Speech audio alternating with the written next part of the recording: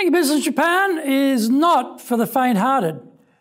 Plenty of big companies with deep pockets have failed here. There are plenty who have succeeded, though. Let's pull back the velvet curtain and get real on leading a business here in Japan.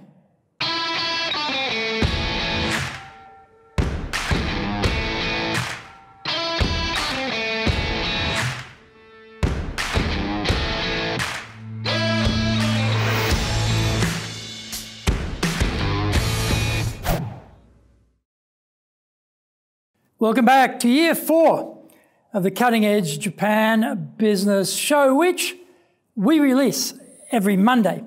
I'm your host, Dr. Greg Story, your corporate coaching and training guy, and I'm the president of Dale, Carnegie Training Japan, and best-selling author of Japan Sales Mastery and Japan Business Mastery, and my new book is Japan Presentations Mastery. Bringing the show to you from our High Performance Center in Akasaka in Minato-ku, the business center of Tokyo. Why the cutting edge? We are looking at giving you a big edge in business in Japan. Let's be at the forefront, at the cutting edge of how to flourish here in this market.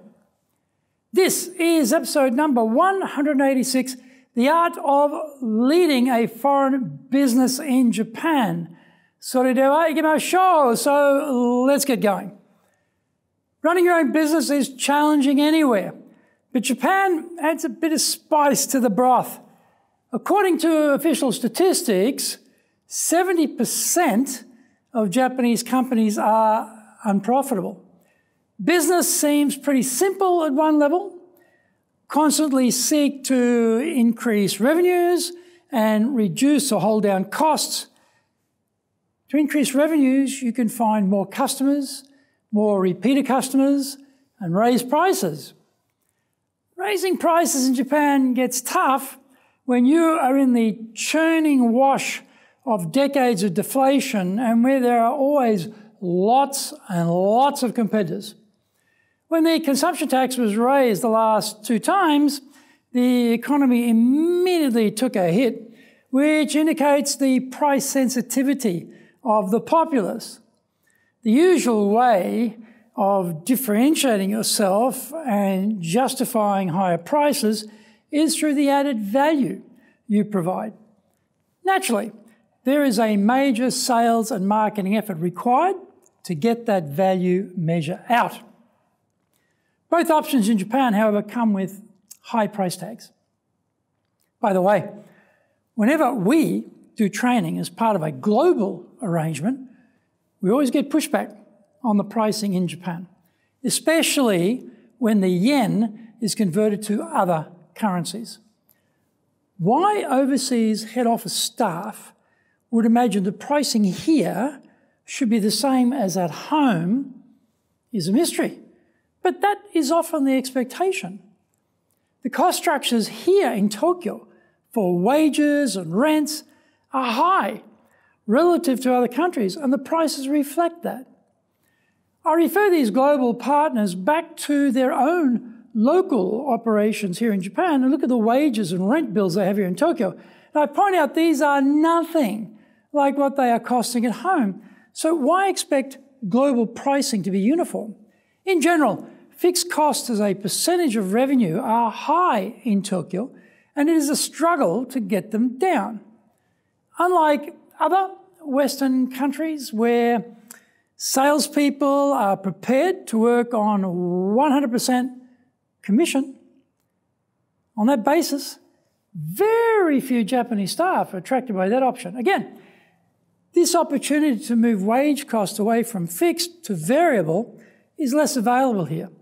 This means there must be a base salary plus bonus or commission arrangement, and the base will be relatively high, especially if you are a foreign operation, as you need to attract potential employees, and particularly when it's a startup. In 2007, we did our startup, we had to pay our sales staff close to double the norm to get them to work for us. That hurt. But we had no choice. By the way, add another 15% to your wages bill for all the various social insurance and pension costs. Of course, if you are a prestigious mega corporation encapsulated by a powerful brand, this attracting staff challenge may be not so much of an issue. If you're a small, medium enterprise, SME, then attracting people becomes more competitive.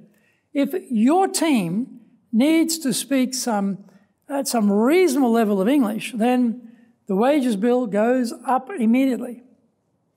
There is also a limited supply of Japanese who want to work in an international environment, and that number is declining rapidly as less and less young people go overseas to study. We are currently in the midst of a real turning point regarding the internationalization and globalization of the younger generation. The young don't want to learn English, and they don't want to live overseas because everything is so wonderful here in Japan and it's safe. In the future, they are going to become almost impossible to hire for SMEs as we are simply outbid by bigger companies. Marketing in Japan, especially in Tokyo, is a remorseless pit into which you have to throw lots of money. Print ads and content marketing, driven advertorial, are very expensive here, and the local publishers have plenty of Japanese companies able and willing to pay. So trying to cut a deal is fraught. Television predominates with 15-second ads. So even if you can afford the big money involved, your appeal to buyers in that time is microscopic.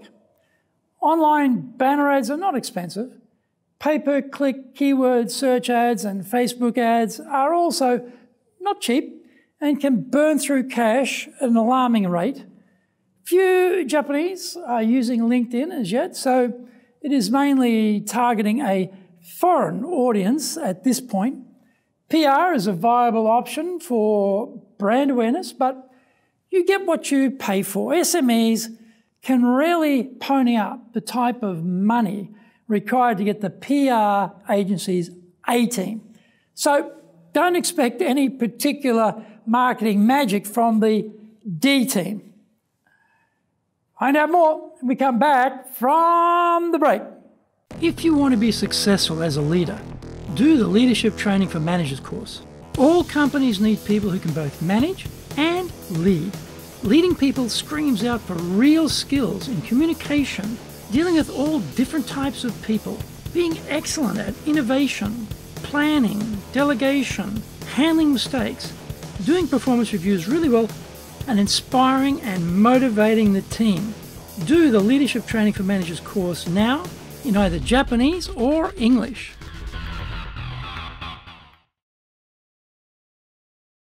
Are you doing business with Japan? Do you really know how things work? Japan Business Mastery provides the answers. Do you have the right networks and know how to create them? Do you know how to get on the same wavelength with Japanese buyers? Do you know what being trustworthy looks like from the Japanese perspective? Japan Business Mastery is based on more than 30 years' experience in Japan and will become your go-to guide. Want to succeed in Japan? Buy Japan Business Mastery now. Welcome back.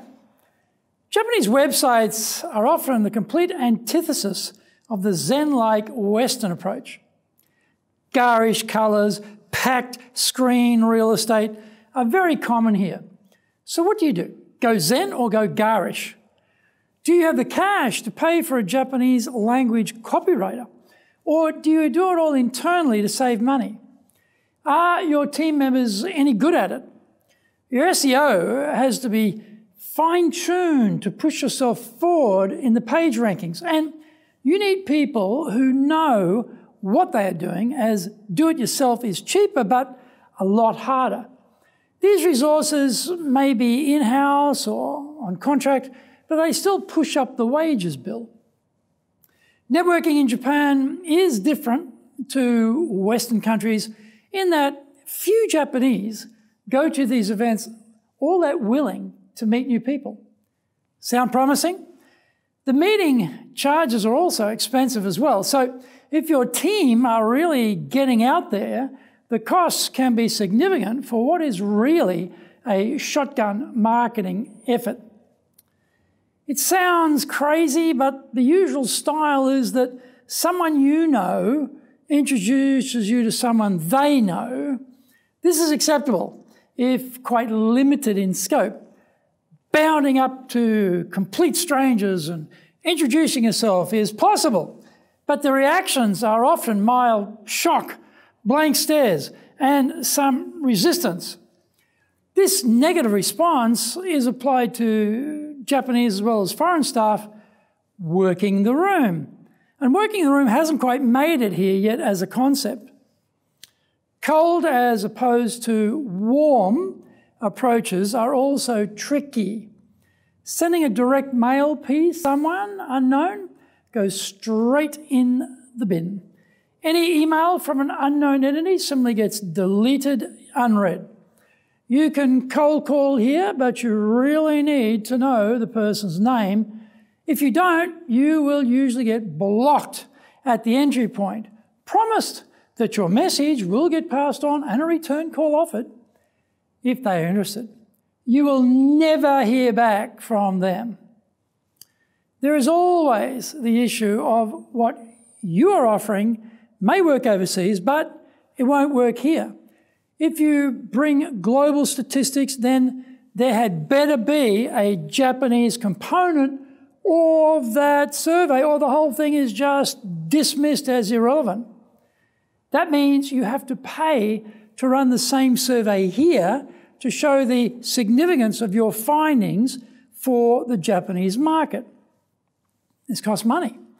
Testimonials from overseas companies, super brands or otherwise, are also invalid by definition.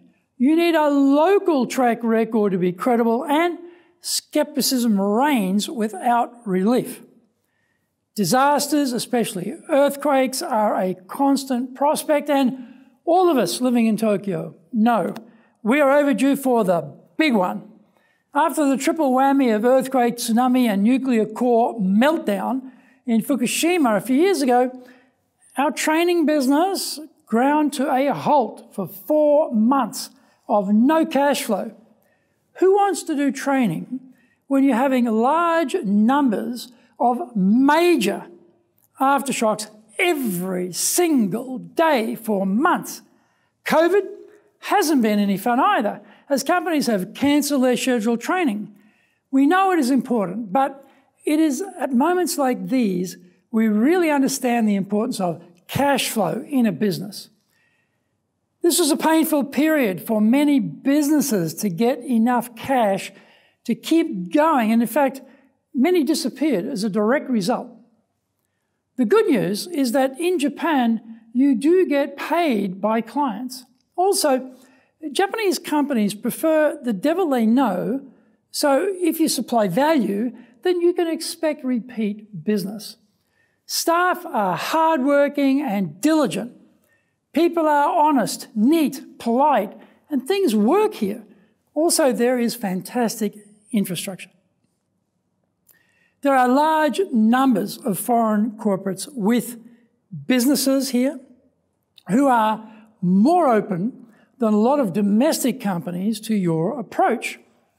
There are English language magazines aimed at these expatriate leaders, which, because of the limited market, cost a fraction of the Japanese mainstream media. There are many foreign chambers of commerce, business associations, and study groups here. So there are many networking opportunities where you can actually work the room. And after COVID, we'll get back to that. The rule of law applies here, and legal disputes that have to go to court are few and far between. Like anywhere, there are criminal gangs, yakuza, extorting businesses, but they tend to leave foreigners alone.